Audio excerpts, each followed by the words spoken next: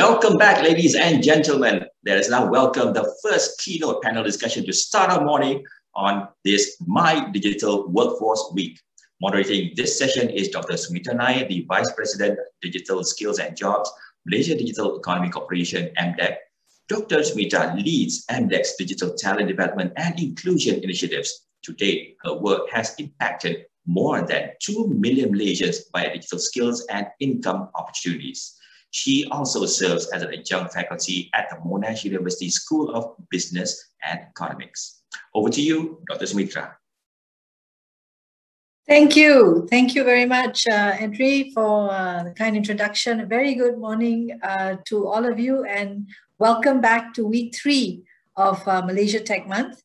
And this week is going to be all about digital skills. And in fact, we have a bonus, so we're extending it by another week, where we will continue to bring to you free training, as well as thousands of digital tech and services related jobs. Now, this morning, I'm really excited about the panel that we have here today for you. And the reason for this is because, as we know, digital jobs are on the rise. Over the last 1 year, MDEC has been tracking the number of digital vacancies that are out there, and we've seen the number of vacancies, increasing by close to 4 times, right? 3.5 times across various top job platforms and portals in the country. And these jobs are mainly in e-commerce, cybersecurity, networking, creative content, and design.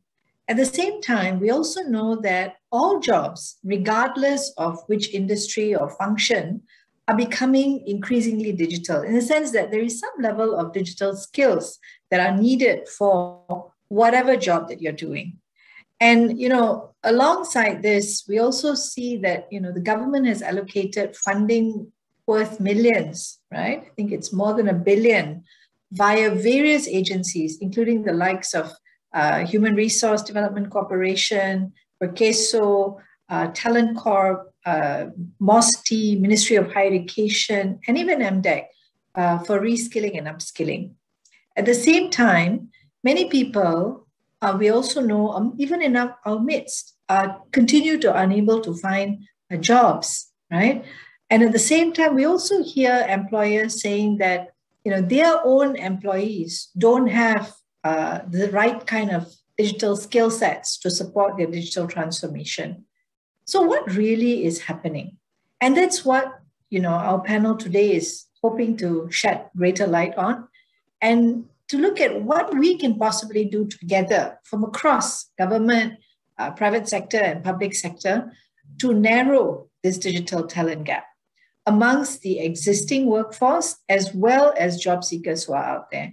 And how can we then help to improve one's chances of not just securing a job, but thriving in one? And to discuss this topic and to provide their expert and I'd like to say also practical insights, we have a lineup of seasoned and diverse industry players from across, I like to say from across the country, because we have 2 panelists today who are all the way from Sarawak. And in a physical world, it would have been very challenging to get 2 of them to be here. Of course, Nicholas is based here, but really great to have Dr. Khairul as well, with us. And so on the panel today, we have Nicholas Sagau, who is the president of the Malaysia Digital Association, Dr. Khairul Hafiz, who is the head of research and product development at Sarawak Digital Economy Corporation, Mr. Anthony Raja, who is the managing director for executive search at Korn Ferry, Malaysia, and also Shin, who is the recruitment marketing manager at Intel Malaysia. So it's a really diverse panel that we have today. And without further ado, I'd like to kick off with the questions that we have for the panel. And I'm sure that in the audience, if you do, I'm sure you all have many questions for these experts, and feel free to send them in as we go through the panel today. And so to kick it off, I'd like to put this up to Anthony, right? The first question to Anthony. So Anthony, as the MD for Executive Search at Korn Ferry, can you give us a general overview of digital tech career opportunities and trends that's happening today in the country? Thank you, Dr. Sumitra. I'm glad to be with the panelists today on the My Digital Workforce Week session, keynote panel. If the slides can come up. So what I did was, Sumitra, is I looked at a couple of things and put together a few slides for you so that it can help reach our attendees in terms of what's trending. So let me just share with you what is digital, right? And just set the stage from a global trend perspective and how do we relate it back to a successful digital talent perspective. So let's start with what is digital, just to kind of calibrate all of us. It's changing, the trends are changing in reimagining how talent will fit into a digital talent environment. The different ways of working and the types of the way to work, and also the need for people working differently, right? So if you look at that, some of the studies that from Korn Ferry perspective that I would like to highlight is, as it's changing, it's also looking at a more diverse workforce, the speed at which we implement, the growth at which the pace, extremely fast pace that we are running. And along with it, not just the Malaysia market, but also the global markets are evolving. Especially in the last 14 to 15 months, it's accelerated. Now, along with it, if I were to revert and look at what's the capabilities required to stay successful, it's growth mindset, number one, managing ambiguity in a complex environment. We're also talking about enabling diversity in the workforce. And of course, how do we adapt to these changes? And it's about agility, right? So the growth, complexity management or ambiguity management, adaptation and agility becomes part of what is a capability requirement for digital talent today. Now, along with it, if you see from an organization perspective, we are talking about innovation. That means the way to connect to people is changing. The pace at which we are connecting, I think we are all at home right now. We are connecting like almost 24/7. We don't know when do we stop working, and these are normal ways of looking at how we are adapting to those changes. And that's when an organization looks at how do we empower the talent. And these are from a global perspective, what trends that we are seeing. Now, if you were to move forward, and I want to break it down to all of you so that you can look at what's the mindset that we are looking into from a digital era perspective, from a competency perspective, traits and driver perspective, but at the same time, experience that's relevant for the digital, in the changes that's happening during this period of time. This understanding is important so that you can learn from this and look at what areas that what organizations are looking for as a talent, as a job seeker, and what organizations are looking for as a talent seeker, right? So, of course, we do have the general trends, right, of deeper customer or centricity, challenges in terms of predictability, cross-functional training across. But if you were to break it down into a chart perspective, you're talking about 4 areas, and one is business as usual talent, right? That's in a current mindset where everything is status quo.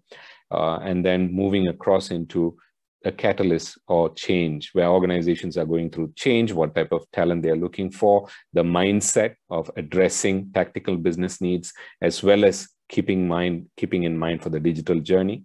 And on the other hand, if you're talking about a talent who's on the journey, right, to have a structured approach of development, like what you heard from Dr. Sumitra and earlier from Puan Serena about the investments that's taking place into opportunities for development of talent, but also making sure that you balance that as an organization. And finally, of course, how do we look at tomorrow's talent today? What are those strategic innovations that companies are looking for and ensuring that they are having good succession in terms of candidates coming in at all levels? And we'll go through that in a few minutes. All right, so some of the findings, and I wanted to share with you from a global perspective, but connected to the Malaysia perspective as well, right? So from the study, we looked at about 12 domains, and in these domains, we talked about enterprise architecture, software development, cybersecurity, data science, digital business, of course, business process, e-commerce, web content, and so on. So blockchain as well. So I'm hoping I didn't miss anybody out there. All of you from a job seeker perspective, as well as company perspective, how this diverse universe of talent pool was kept in mind to attract, retain, and reward talent, as we go through. So from that study, we have looked at a couple of areas, and for today's purpose, I'll just focus on a couple of areas. One is from an entry-level talent, if you're starting off, from an age profile group, seniority, what type of prevailing roles are there out there for you to think of? And if you're already in it, how do you prioritize these as part of your career passion, right? So you're talking about cybersecurity analyst levels, social media, quality assurance, digital marketing, and project. And these are on high demand basis as you enter into the talent, and not forgetting digital GBS as well as part of this. It's a high demand area. So if you're looking at upskilling yourself, this is an area that you need to consider, and of course, stay in course as part of your development. Now, if you look at of course, this is the entry point, and of course, you look at the management, top management level, and age profiling is about 40 years and above, and the type of roles that is out there that is in demand are chief information, digital, cybersecurity, head of digital marketing, head of application development, and program management. These are some of those examples. And of course, this kind of varies between organizations, but these are generic positions that I wanted to highlight as part of the top management requirements. Of course, 10 years and above experience group. The third is a very interesting infused or hybrid group that you are looking into. So this is a kind of combination that's happening out there, where you are an architect or a specialist as part of the role. So the first one, when I talked about, is more like an analyst as you enter. The top management is more of a chief or a head or a lead role. And an infused role, I think you're more of an architect, specialist, and developer. It's more of, for example, financial and technology, fintech, healthcare and technology, health tech, and insurance and technology, insure tech, and so on and so forth, right? So all of these are, and of course, earlier you heard about robotic process automation for the GBS industry. So wherever you're able to infuse, the digital talent role becomes evolved. So from a perspective, this is what the market is looking at. And as a job seeker, what do you need to look at? So balancing between a job seeker and a talent seeker, how do you build this portfolio, I would say, as part of your career? The next, I think this is a final slide. I just wanted to give you a perspective. Attracting digital talent. Where are the sources from a data point, right? The top 3 sources for digital talent in Malaysia continue to lead from LinkedIn, recruitment websites, and employee referrals. It's interesting to note that while LinkedIn is leading on the professional track, be on LinkedIn. So to make sure you are promoting yourself and creating a presence, this applies to both employers and employees. But from a recruitment and an employee referral, you see the number, it's almost competing with each other. So being part of a network and creating a networking relationship with people helps you make sure that you are referred as an opportunity. When there is an opportunity that comes up, you can be considered and they can introduce you. And that's equally powerful in terms of applying for a role as compared to networking. Now, in terms of considering candidates from other countries, just for an indicative perspective, that's 43% say yes if for the jobs that they want to consider when it's very scarce to find the talent. Overview generally in terms of searching for digital talent, majority of the respondents have indicated that there is a significant scarcity in digital talent, which means all of you are in the right career track, and you need to look at continuing to build yourself as technology outdates itself very fast. So the top 3 digital tech or digital talent roles that's available in Malaysia from a prevalence perspective is cybersecurity, digital marketing, and of course, a business process or BP or GBS roles, right? So if you look at all of these, this is just an indicative, it's not a complete list, but it gives you the prioritization of what you can consider and how you can make sure that you're able to seek the right opportunities, and as well as making sure that employers are looking at the right talent pool to be able to bridge this. That's a quick summary. I just wanted to give you a perspective, a visual perspective, as you consider your growth in the digital career. Thank you, and back to Thank you. Dr. Thank you, Sumitra. Anthony. Thank you. I think that was really, really useful for us to set the context. And I'm glad that, you know, many of the things that you mentioned will also be sort of touched on or featured over the next few days. So in fact, I think right after this session, you mentioned digital marketing is one of the top, most in-demand jobs. And there's going to be a session looking at the Let's Learn Digital this year, where we're offering free digital marketing courses.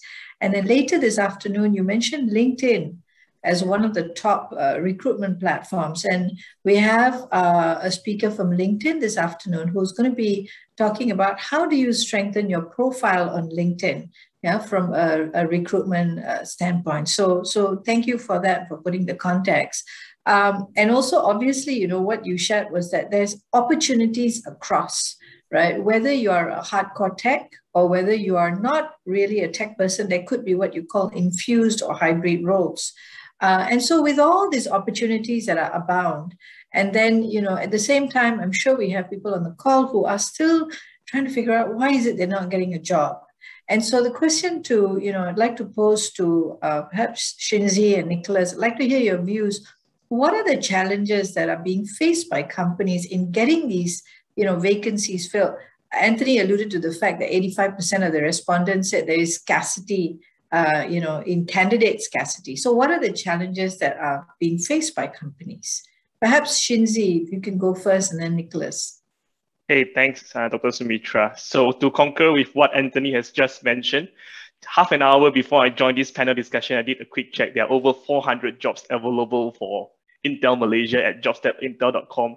And definitely, I can feel the same sentiment that is being brought out by Anthony, that there's a talent scarcity in this particular market. I will probably boil down into two major factors. One is on top of the relevant skill sets, right? So for example, in Intel, we are very focused on engineering, and all those skill sets, majority of our vacancies are looking for experienced talent. And those silicon design and verification skill sets are going to be nurtured as soon, as they graduate from universities and accumulate all their experience through various projects. And it's very tough to find such relevant talent because on my personal analysis would be like the A team that is graduated from the engineering faculty across universities. Of course, they would love to have a job as an engineer, but many of them are being also driven to work in different industries such as fintech, e-commerce. So there's definitely a talent scarcity where some of our A team members, graduates, they are really good at engineering. They move and prosper in other different fields that we are not able to look for specific, silicon design and verification talent in that perspective. The second will be good news, especially for a country that's a competition among different, competitors. We have more companies setting up their footprint in our country that is vying for talent. Semiconductor is an industry that is thriving. Fortunately, in the era of the pandemic, you keep hearing about chip shortage news around the world where people are hiring in mass for semiconductor industry. So that competition is heating up.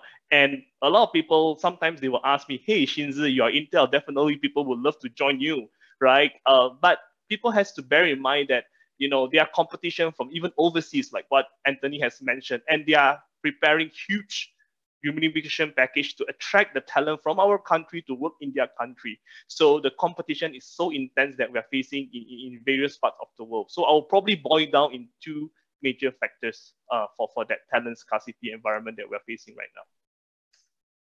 Thank you, Chze. And while I guess Intel is sort of a more conventional tech company, and I think you've just highlighted what some of the challenges are in relation to the talent war.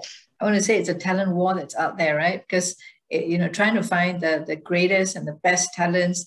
And so you have the conventional kind of tech companies like Intel. But then I guess that's where Nicholas, comes in, because Nicholas is from, the kinds of companies you mentioned are the ones that are in his ecosystem, right? The e-commerce, the fintech, the digital, the creative. And so, Nick, what are you seeing from your end? What are the challenges that, companies are facing with talent? Yeah, so from MDA point of view, we represent about 66 digital companies at the moment. So I think I can boil them into a few categories, right? I definitely agree with the last point where, competing with the regional companies is one of the biggest challenges we have.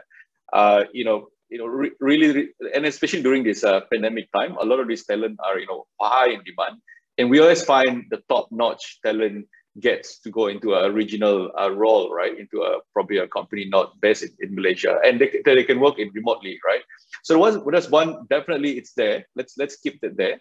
But one of the things that we keep on seeing in companies that we represent is that there's a lack of there's not a lot of, I mean, there's enough talent in technology, right? Data, the know-how, they get into the companies. But I think one of the biggest challenges we find is the lack of connectivity to the business need, right? So that means, they are not as, when they go into the job, a lot of the companies that we represent, they are agencies, they are a tech company, they are already expected to run as you joined that, right? So we have challenge with a lack of, collaboration, business understanding, and especially from the tech background kind of role, because a lot of these companies that we represent, we are expecting them to do both things, right? Not just design data in the background or design a website. We need to make sure that they understand the business. So I think that's one of the probably one of the biggest challenges we've seen. I think apart from some of the things that we talked about, and I think we probably need to look at how to address that. And hence, a lot of the companies that we represent as well don't hire, because every time they go into the interview, they find great background, graduated from great university, but when they try out in terms of the business connectivity and understanding how even the entire ecosystem of digital, for example, like the data system, right? They wouldn't understand. They don't understand it enough. So a lot of us decide. So let's just wait for the next talent. In the end, we end up not hiring anyone. So I think that's one of the biggest challenges that we're facing. Just one, yeah. Thanks, Anthony. So it sounds like employers are expecting, or at least hoping for, more work-ready talents, like talents who are ready to get to work, like hit the ground running, from day one. And yeah, I mean, I guess that is tough to do. And so for talents that are in the call, it's important to think about how are you going to pick up those work-ready talent skills, and experiences. So even if you're a fresh graduate, how are you going to pick that up? Because that's what you're looking for. And Chze mentioned as well, you're looking for experienced talent. So, and that's, I think, a common thread that we're finding across, right? But, like to just maybe switch a little bit and sort of look at whether, we're facing the similar situation in East Malaysia. And so we have Dr. Khairul here from SDEC, Sarawak Digital Economy Corporation, our twin, MDEC's twin in Sarawak. So what are you seeing on the ground as far as the talent, digital talent market in Sarawak and maybe even East Malaysia? What is it like there? Yeah, thank you very much, Dr. Sumitra. So I think I agree with the panelists before me that if you talk about digital tech jobs today, the job scope has expanded a lot. And if you look at the ICT hires in Sarawak in 2019, there are about only 11,000 more or less people working in the ICT industries. That's about 0.9% of the employed person within the workforce itself. So it's fairly small market compared to 1.3 million employed workforce in Sarawak. So it also comes back to your point where previously most of these people working in the ICT industries, they are more in the conventional tech companies where they do the software development, system integration, and the likes, right? But I think in terms of the implementation of digital economy initiative and accelerated by the COVID-19 pandemic in a big way, we're starting to see that more and more non-tech or non-digitalized industries adopting digital platform in their businesses. And I think that will translate to more digital tech jobs being created. Right? So, for example, Sarawak is targeting to have more than 60,000 SMEs to be developed by 2030, and they are also targeting 70% of them are expecting to adopt a digital platform. So it's roughly about 42,000 SME that will need digital talent as the new hires, right? And there's a study by SarawakJobs.com for the East Malaysia company. So they found out that despite the COVID-19 situation, 30% of the companies strategically plan to shift to another market by digitalizing their businesses. So this will also open up some other potential jobs creation for the digital tech jobs, right?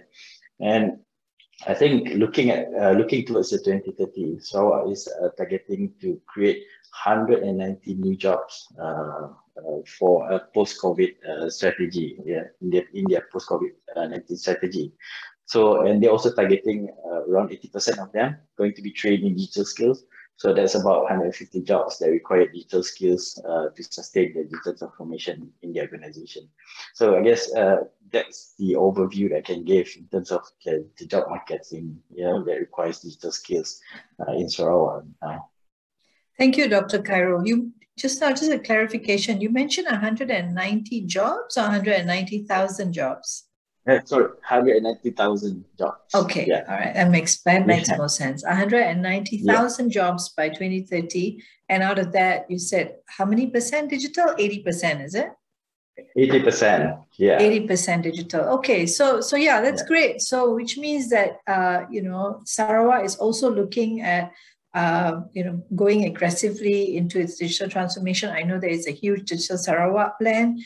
And so, for those of you who are from East Malaysia, there's lots of opportunities back home. So do start looking at that as well, and reach out to Khairul if you're wondering where those opportunities are.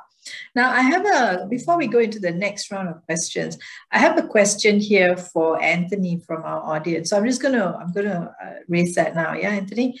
Anthony, sure. Question is scarcity due to unavailability of talent who are simply not there, or is it due to a lack of skill, or are there other issues like unreasonable salary expectation or other reasons? I think, thanks, Sumitra, and thanks to the person who put up the question. Partially the answer is there in the question itself. So I think earlier you had asked the right question to Chze and Nicholas, and they gave a perspective around it. So let me add to that perspective, right? So scarcity here is, as technology evolves, the demand for talent, quality of talent is increasing in order to be more competitive, right? So experienced talent makes a big impact, and experienced talent comes along. If you notice in my first pointers, I highlighted about the kind of mindset that the individual should have. So that addresses the attitude and the expectation. And expectation here is compensation as well, yeah? So expectation to be successful in a role, expectation to be reasonable in the compensation. That plays an important part. And of course, the most important thing is being competitive to be able to contribute your capability. And we see a lot of people might have paper qualifications, might have had certifications, but the lack of that, if I may say, spirit of making sure that you're able to achieve the goals, go through a competitive environment in an interview. I'm sure Intel, as Chze will be able to say, it's not easy to get through the interview process with Intel, right? So, and of course, Nicholas, to get into a top-notch, top social media organization, or like Facebook, for example, and if they are setting up in Malaysia, it's going to be a tough role to get through. So they have to be competitive. Yeah. Number three is, I can't stress this more than enough. It's about the attitude. An attitude of being able to work in an environment, learn in an environment, and contribute. And that's where a lot of choices are being made incorrectly by individuals. Not to grab an opportunity or anything, but to at least consider an opportunity fairly and to be able to be competitive in that environment. So scarcity here is a collective view. It's not limited to one area, but it's limited to 2 to 3 areas. And it's based on competitiveness, how competitive they are in the interview process, how reasonable are they in the expectation, and of course, the right attitude that they have to go through the entire process of being successful in the role. Thanks, Anthony. It's interesting you mentioned that it's the experienced talent that people are looking for, which kind of brings me to my next question for Chze and Nicholas. Even the research that we've been doing in MDEC shows us that 70% of the vacancies that are out there for digital related jobs are for experienced candidates, right? Now, other than full-time employment, which looks like it's mainly for experienced talent, how else can fresh graduates gain work experience? Any ideas or what you've seen as, things that have attracted your attention as best practices?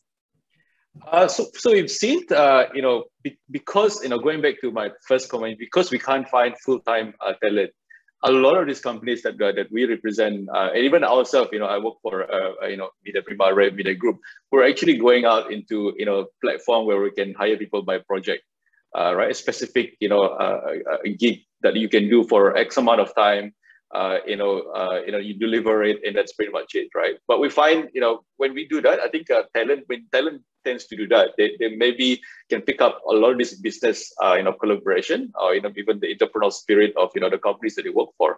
And I agree with totally with Anthony. It's really an attitude of expectation from the talent, right? A lot of talent coming up into the market expecting, jumping into a high paying job or a good company, right? But sometimes a lot of the things you got to learn from scratch, and especially even if you have a high qualification, you got to really learn expect that you will be starting from scratch, right? I think so. Certainly, that's what we advise is from fresh talent. It's not that we don't want to hire; it's just a matter of we want to see whether you have the experience, at least some experience when you go into an actual full-time interview. Right. Thank you for that, Nick. What about you, Shinzi? From your perspective, what can fresh graduates do? Yeah, if you didn't manage to get any internship program before you graduate, unfortunately, but no worries. I kind of agree with Nick in the sense of the gig economy, right? That's the buzzword nowadays, where people are getting platforms online. I can show that you just go and do a Google search. There are platforms free for you to post yourself up on the jobs that you do. I think one of the common thing that I kind of identify with fresh graduates nowadays is that they will tell me that they have attended tens of thousands of courses, but they have never applied it. So what I would recommend to the fresh graduate is that if you are doing, for example, social media marketing, which I think in the area that fresh graduates are sometimes outperforming experienced candidate, right? Because of the infancy of these platforms. Show us, right? For example, how do you market yourself in this platform? Apply the skills that you have learned from all these webinars and courses that you have joined. And if you are going back to the traditional software programming career, be active in platform like GitHub, Stack Overflow. Recruitment, platform has evolved more than just LinkedIn and the recruitment website. People are going into all these, specialized software development hub to look for the right talent. So I guess these are the things that, you can contribute a line of code here and there, and people will get you, notice about your contribution there. I'm sure that this is a way for you to market yourself and gain some experience of working on a project. Thank you. So, if I can just sum up, I think definitely gig is one, gig jobs, taking on gig jobs are a way of picking up experience without going straight into a full-time job. So if you're unable to get a full-time job, you've picked up some skills, you can practice via these platforms. And MDEC has a program called Global Learning Online Workforce, where we train people, how do you actually boost your chances of getting jobs on these platforms? So that kind of also builds confidence and builds your other soft skills on how you can actually start to secure jobs. And we've actually seen a lot of people transition from gig work into full-time work. So one of the speakers that we have this week is going to be talking about how she started off as a gig worker via the training she came for, but today she is a full-time remote worker for Google in Silicon Valley, but she's based in Malaysia. I think she's from Malacca or something like that, right? So that's one area. And then I think you also mentioned other skill sets, mindsets, and Anthony spoke about that as well. And in the afternoons throughout this week, we're going to be having various sessions on soft skills, on various other, mindset, growth mindset, lifelong learning. And I would urge you to just, the audience to just join us for those sessions as well, because increasingly it's becoming important that it's not just the tech skills, but it's a package. It's the other capabilities, the mindset, the attitude that Anthony spoke about as well. And of course, showing the application, that you not just learning the skill, but how you've applied it. So projects, portfolios, all those things are important. And in today's world, you have so many different social media platforms and how you can actually show your work as well. So, I think that's just to summarize some of the points that were raised. We do have some questions from the audience. Hang on. Does any of the skills, okay, so first question, does any of the skills or talent program contribute to finding the right talent?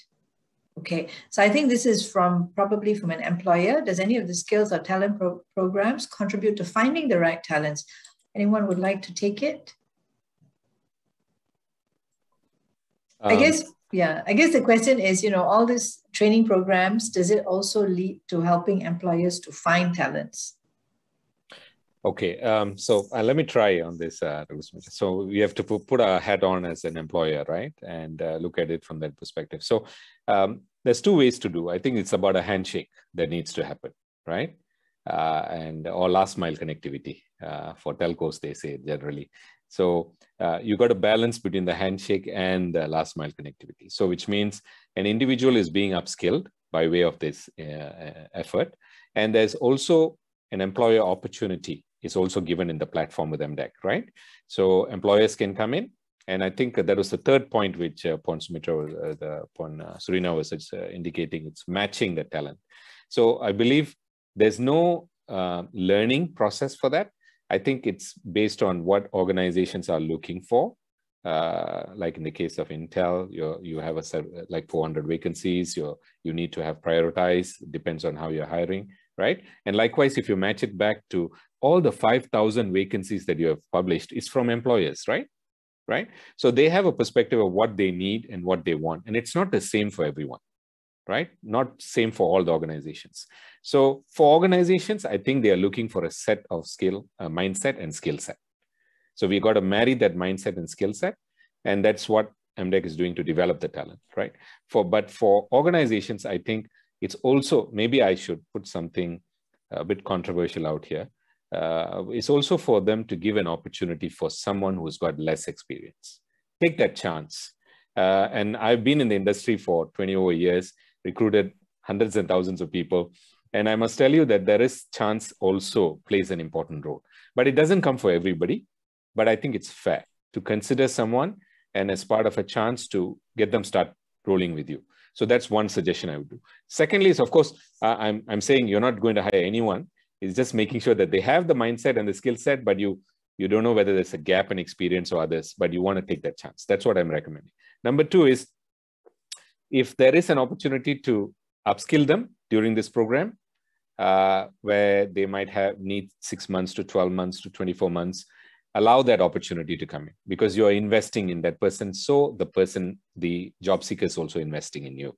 So that's a second suggestion and advice I would give. And number three is, I know you are under pressure as an employer because your line manager is saying, please hire this now. And then you're going and saying, oh no, this person has got only like a fresh graduate or 1 year experience is not enough.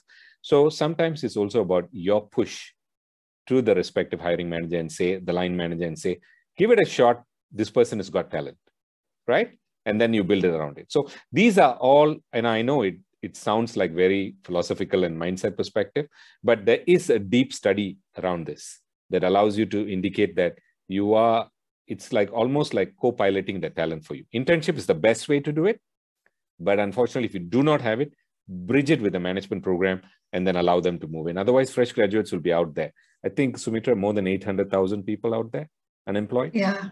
Even if the group of people consider a 10% or 20% of thing, and if they start gig and then come in, allow them to explore that. Don't say gig work means uncertain work. Gig work is an opportunity where the individual tried it. So I'm only answering from an employer perspective to all the employers out there to see how you can look at it from that perspective. But I think, Dr. Sumitra, this is a good suggestion to do a briefing for employers to help them know how to hire, where to hire, what type of processes that can help improve their hiring as well.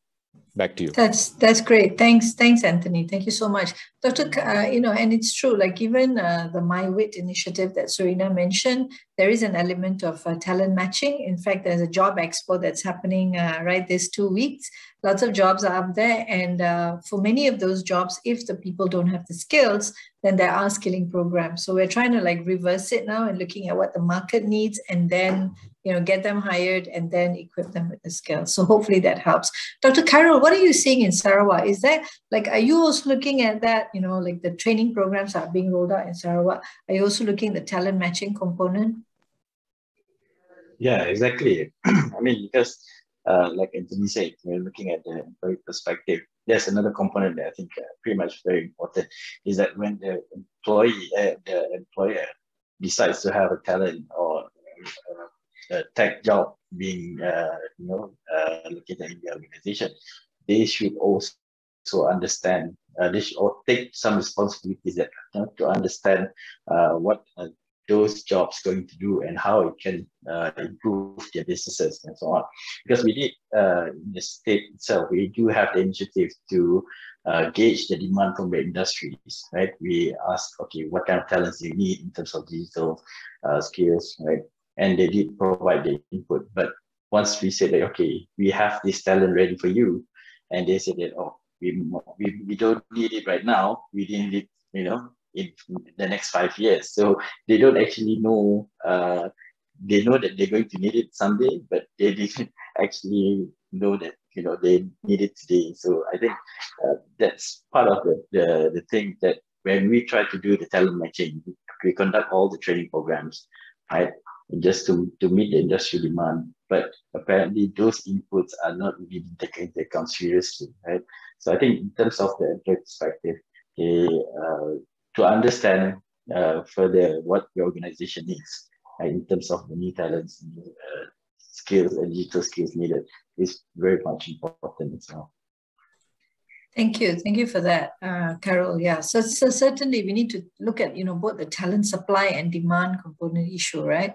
Now there's many questions that have come through, and we're running out of time. But there's one question that I'd like to address, which is, and the question is to me, why are we still seeing a higher outflow of digital talents? Any insight on the root cause? Are we losing our competitiveness? I think this is a very key question, right?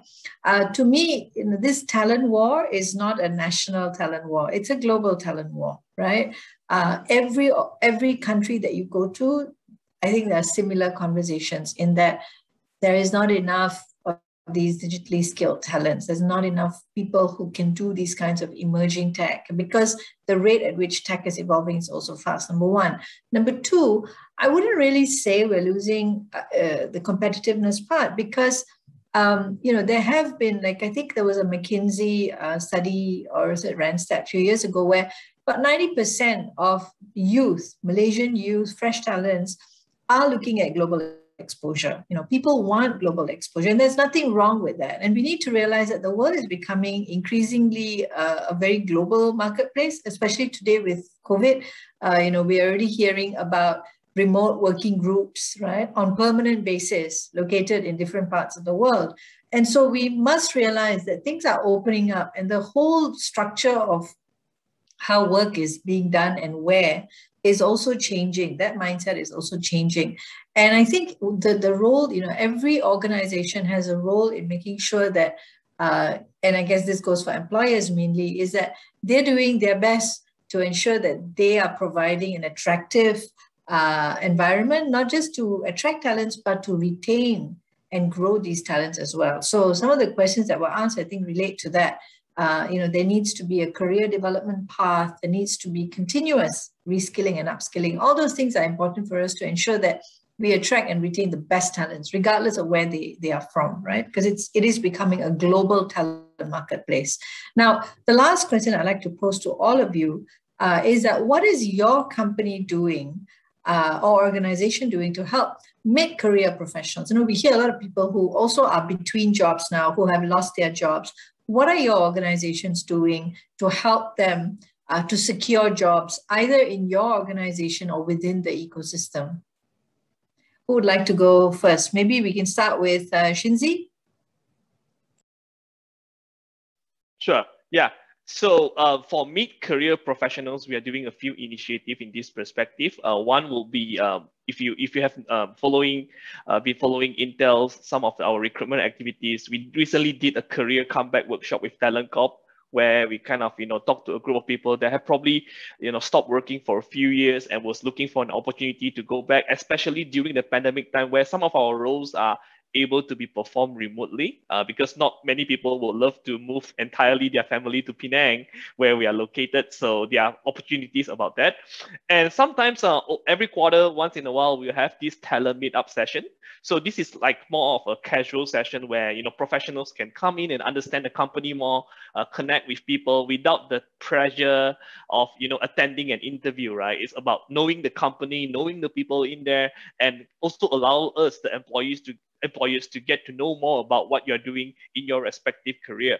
And besides that, well, we have mega virtual career fairs where we have also similar webinars that help people to, you know, offer tips, insights into the East industries on how to ace a particular interview, and to introduce the different roles that we have in this organization. And definitely, if you are interested, just follow us, you know, sign up our talent form, and we'll keep you communicated in a lot of our mega events that are happening. So these are some of the initiatives that we have been doing to help, you know, some of the professionals that are unemployed or looking to for a career change in this current era. Thank you, Chze. Nicholas, over to you. We don't have a specific one. I think I'm just talking about it as from the MDA point of view. But you know, as MDA, we want to look at making sure our local companies are as competitive as possible, because we represent quite a lot of companies that are just going to tech. For example, we have a lot of publishers that we represent. You know, there are media companies, etc., but they don't necessarily have a tech background or, you know, expertise in digital per se. So we want to be able to allow them to be able to be a bit more competitive. You know, just I think beyond the salary point of view, you know, a lot of internal things that, you know, everyone needs to offer. But I think from a perspective of, you know, the company that I work for, Rev in the group, we look at internally, we look at top talent and how we can coach them or create a path for them to continue to, you know, sustain or, you know, contribute to the company a lot more rather than the current role. Even though, you know, we can't be competing with, you know, the regional tech company, but we want to be able to keep them within the company and sort of like contribute to a bigger goal within the company itself, and that gets everyone motivated as a whole. Thank you. Over to you, Anthony. Thanks. So I wear like two hats, I think. So I'll give each one perspective. So from a Korn Ferry perspective, we support hiring for different levels in organization. And one particular aspect allows us to continuously hire on a long-term basis with clients. And it is, I must tell you that hiring pace is extremely high. So in order to work with the talent, because the need of the client is also there, so we have to balance that off. So there's a lot of programs to attract the talent, develop the talent, and also align the talent with the client, right? So that aspect is something which is very well structured and allows us to build that pathway for that group of people. And it's known as recruitment process outsourcing, right? So that activity allows us to build a sufficient pool. And of course, we work in Penang, for example, we work in Klang Valley, we work, and of course, rest of the world as well. I'm not limiting it because we have capacity to cover 60 countries.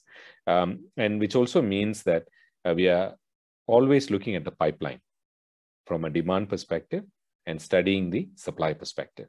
And we are trying to balance that need. And for purposes today, for digital, we are looking at it very carefully. In fact, that is how the study was done, to share with you what's the trending happening around the world and what's happening in Malaysia. So to bridge that, we are also looking at the right mindset and the right skill set as part of what we are working with the client and as well as individuals. So this is an ongoing process, and I believe it is going to continue the same pace at which we are right now. Excellent. Thank you, Anthony. Dr. Khairul, what about in SDEC? What are you guys doing to support the mid-career professionals who are unemployed? Yeah, I mean, we don't have any specific ones yet because we're just barely a year old. And given that, we still have the job opening for a few of the positions available. So, but in terms of finding the right talent, we're not just looking at people who has the right digital background and everything. We also emphasize on the right mindset, right? Apart from the right skill set as well. So we welcome mid-career professionals that wants to transition, but they already have the interest and passion, you know, in moving the implementation of the Sarawak digital economy. So we are open to that. We're not only just looking to the mid-career professional, we also welcome the fresh graduates, right, who has the passion and the right mindset, and share our working values to join us. But most importantly, because one of our mandate is not just to grow our own organization, but also those in our ecosystem, right? Meaning that we are helping the private sectors in Sarawak to grow and also to develop so that there will be more players in digital industries, right? And also we are looking to grow the training provider as well. So those who have joined, multiple programs, be it from MDEC or through any other platform, then they can venture into this private training providers space, right? And also we are looking into developing the job creators themselves, where we also have the startups and entrepreneurship programs so that we have a lot more job creators compared to job seekers. So there will be a lot more jobs available in Sarawak. Thank you, Dr. Khairul. I think that's a really important point, to have an ecosystem that is going to start, creating more of these jobs for Sarawak as well as East Malaysia. So, with that, I think we've come to the end of the session today, and I just wanted to sum up. I think what we've heard is that, number one, there are opportunities aplenty, right? So lots and lots of opportunities. And one of the things that also came across for me is it's not just the digital tech skills, but the capabilities, the mindset, the attitude. It's a total package that we're looking at. So we're not looking for, employers are not looking for robots. They're looking for people with a lot of soft skills, people skills, human skills, complemented by digital tech skills, right? There are also opportunities to build experience. If you don't have experience, do some gigs, volunteer jobs, whatever, even follow your passion, but apply the skills that you've learned and demonstrate those skills. And last but not least, I think a lot of the points that were touched on in this panel illustrate the relevance of many of the sessions that are being run over these next 2 weeks. So please do follow us, and join us for the other sessions that are covering the jobs that were mentioned today that are in demand, how you can upskill yourself through lifelong learning platforms, how you can boost your profile on social media platforms, how you can pick up soft skills, and also do check out the Job Expo, which has more than 5,000 jobs from 100 companies. So with that, a huge thanks to all of the panel members today. It's been excellent. It's been great, very, very enlightening, and all the best to the audience who are here with us today. Thank you, and back to you, Hasro. Thank you, Dr. Sumitra, and to our esteemed panel members for the engaging and interesting discussion to kickstart the My Digital Workforce Week related to Malaysian digital jobs, opportunities, and its future. Thank you, everyone. We will now be moving forward to our next session of the day. It will be beginning very shortly, so do click join session and also complete the survey for each of the sessions for us to continuously serve you better. Also, a reminder, okay, like Dr. Sumitra mentioned just now, we encourage job seekers to visit the hashtag MyDigitalWorkforce job portal open from the 16th to the 30th of August 2021. See you in the next session in a bit. Thank you.